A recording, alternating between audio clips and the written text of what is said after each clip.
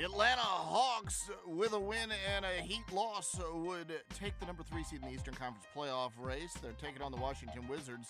Down a couple of players, but the guys that dressed played hard. Marcus Thornton, reverse layup off the dish from Nene.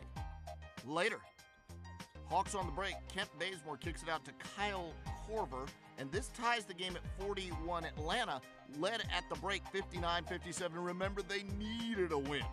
Into the third quarter, Otto Porter with the steal and goes coast to coast with the floater and one, draws the foul. And Washington, after the made free throw, goes up 69-64 on the Hawks. Now, it's Thornton with the pretty crossover, layup, and one. 14 points in the game. Washington up by 13. Late third quarter, Garrett Temple with the huge stuff. Watch it again. The Wizards up by 10 at this point, 84-74.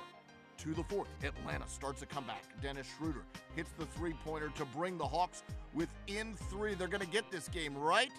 Washington doesn't think so. Kelly Oubre Jr.